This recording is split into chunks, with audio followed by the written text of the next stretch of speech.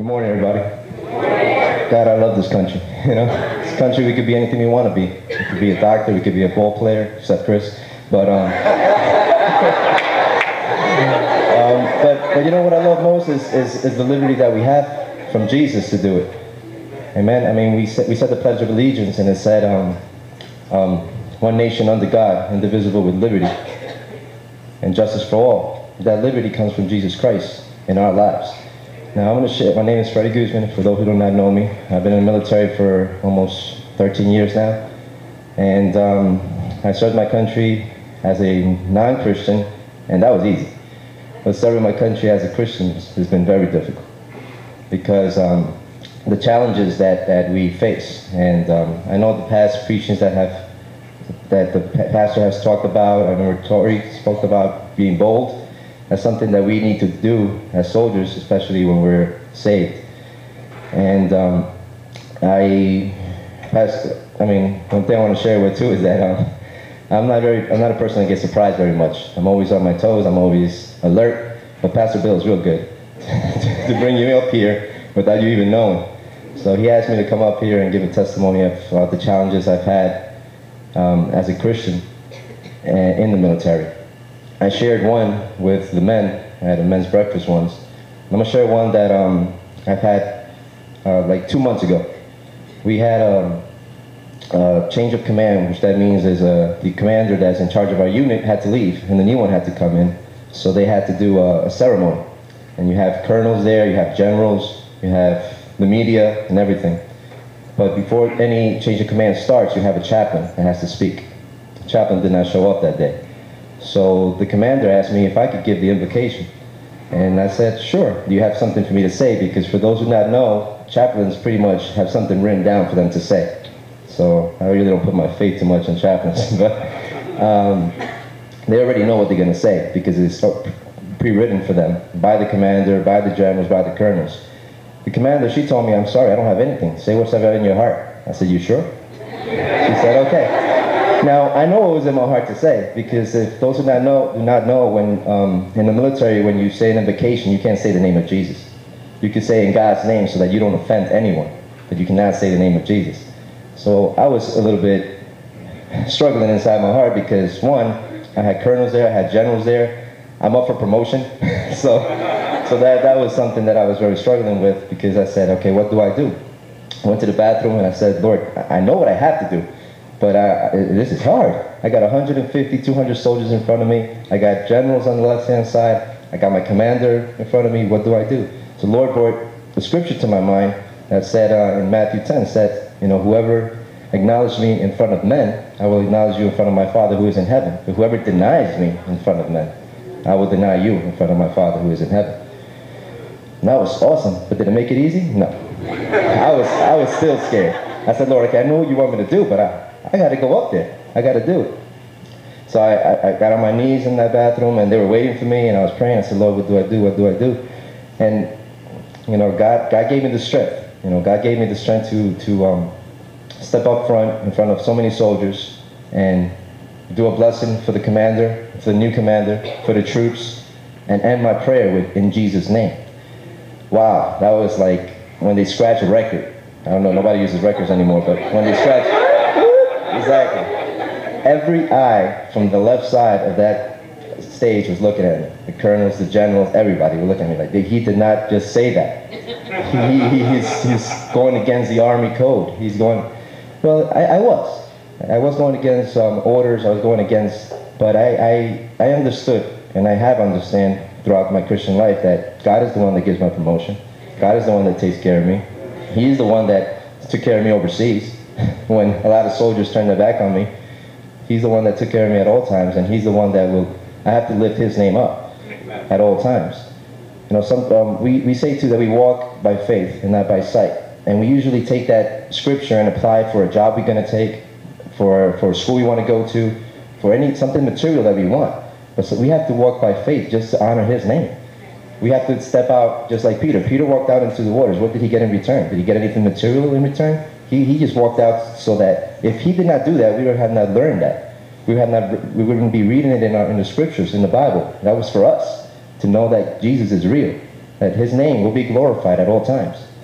And I had to do that. I didn't get anything reward. They pounded me afterwards. They told me that you did not just say that. They took me to the side. They said, you know you cannot say that. You knew you cannot say that. You've been in the military long enough to know that you cannot say that. I said, I know that, but you told me it speaks in my heart. You know, and I have to tell you something, from the abundance of my heart, the mouth speaks. So I told the commander, you told me to speak what's in my heart, and Jesus in my heart. And she just looked at me, she said, she just nodded her head and she just walked away. And then she's like, so the only, I guess, bad thing about it, they didn't let me give the final prayer at the end of the ceremony. But there was a lot of people there that knew I was a Christian.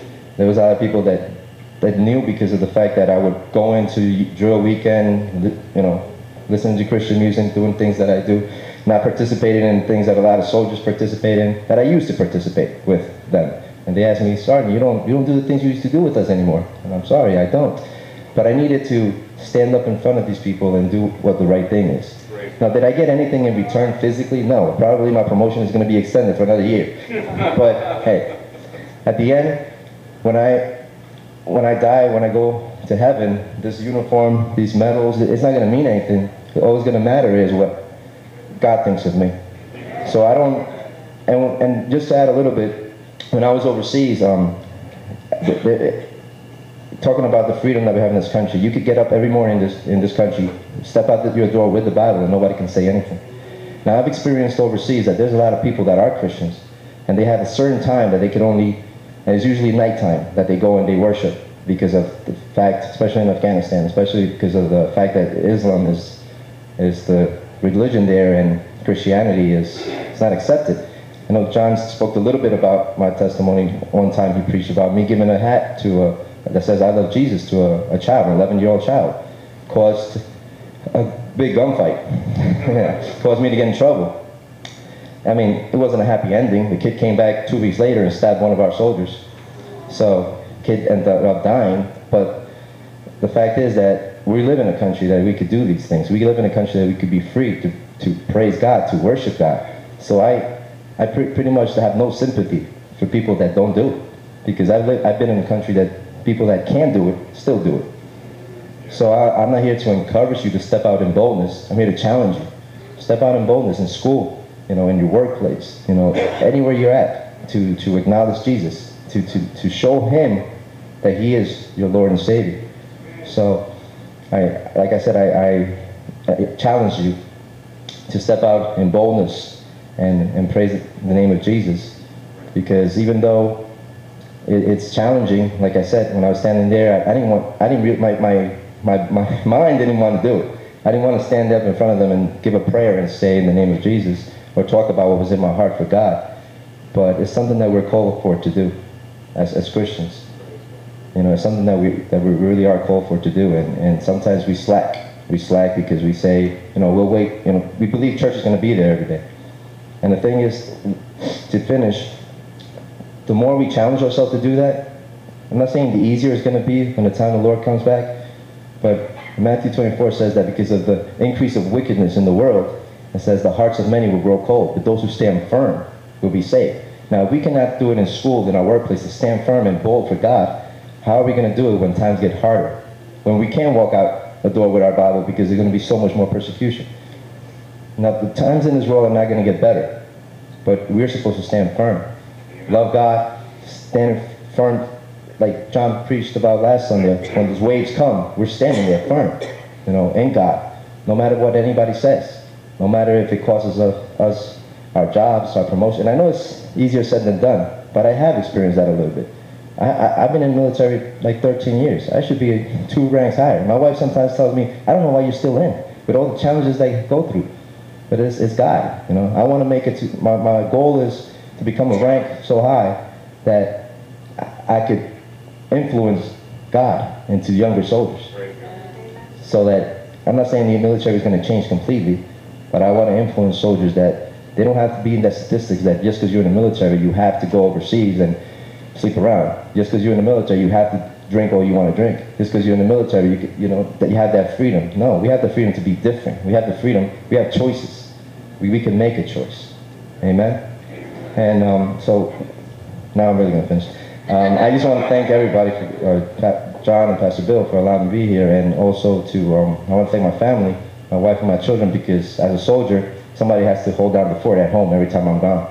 And they have to deal with me, with the attitude changes, switching that switch from a soldier, so strict, coming home to be a passive parent, or a passive husband, and not so strict on things. And they also wear this uniform, not just me. And I also want to say happy birthday to my baby. She's 16 today. And amen. Thank you.